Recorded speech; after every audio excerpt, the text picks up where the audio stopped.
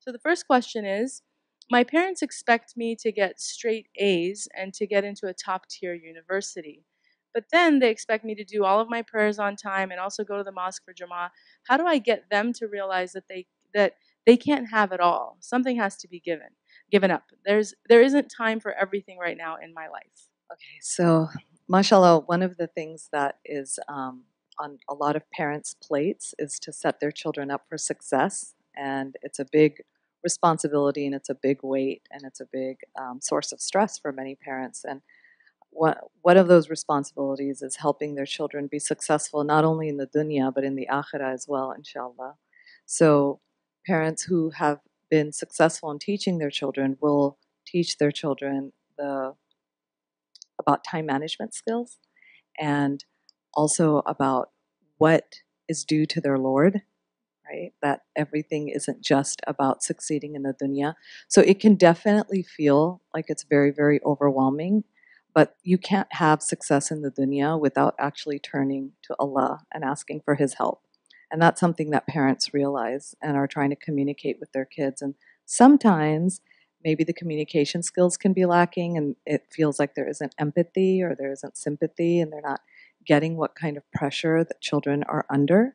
And so it's going to be important to sit down with your parents and let them know that these are the things that are stressing me out. Help me figure out a way that I can manage my time so that I can be successful in the things that are important to both of us. And inshallah, pleasing our Lord and fulfilling His rights is also one of those things that are important.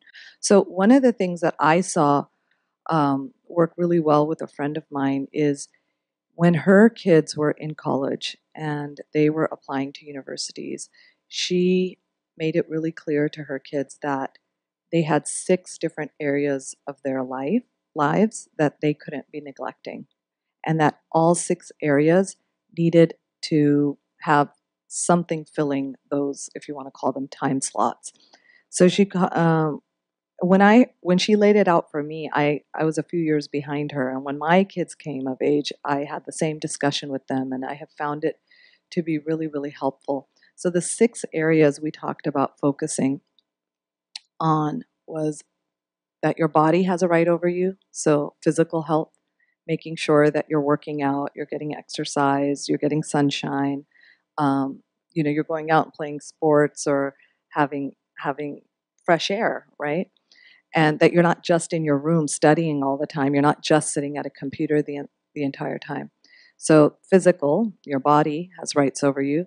The second was that something education related. So regarding your education. So you have to be going for tutoring or you have to be taking your classes or going to college or whatever it is. That's being fulfilled by going to classes, taking care of your education. The third is career. So figuring out what you want to do and doing something in that direction, whether it's an internship or if you want to have pocket money, getting some kind of job, even if it's babysitting, something where you're doing something out there where it's not just your parents taking care of you 24/7, that you're out there also, having some responsibility. So there is physical, there is educational, there is your career. The fourth was something for the community. So just making sure that you're out there, whether it's going to Jummah. For us, it was going to Talif on Sundays. So just meeting with the community, making sure that you have some kind of bond with other Muslims. I know in her family, her son decided to tutor students in underprivileged areas. So that was his way of giving back to the community. So I've covered 4 now. So the fifth was religious. So making sure that you are praying or you've got some orad, some kind of dhikr that you're doing. And the sixth was family, time for the family. So even if it meant only having dinner once a week, if that's all you could do is sit with your family and have dinner once a week or Sunday morning brunch, making sure that that was fulfilled. So they laid it out as a chart, and then their kids had to figure out how they were going to fill every single one of those slots. And we did that in our family as well, because there was a time where I noticed, like with one of my sons, all those slots were being filled, but exercise was being neglected. And so it was like, no, no, we got to figure this out. Like, how are you going to be going out and making sure that you're taking care of your health as well? Or with one of the other kids, everything was being fulfilled, but family time was being neglected. We never saw him at the dinner table because he was always running in different directions. And sometimes one thing could take care of two of those things. So, like, one of my sons teaches Quran in the community. So for him, that was his religious thing because it gave him a chance to review his Quran, but it was also his giving back to the community. But making sure every one of those slots is filled, otherwise you're going to have an imbalanced life. And then inshallah tawfiq comes, right, with praying to Allah for that, for success. So inshallah, may Allah make it easy.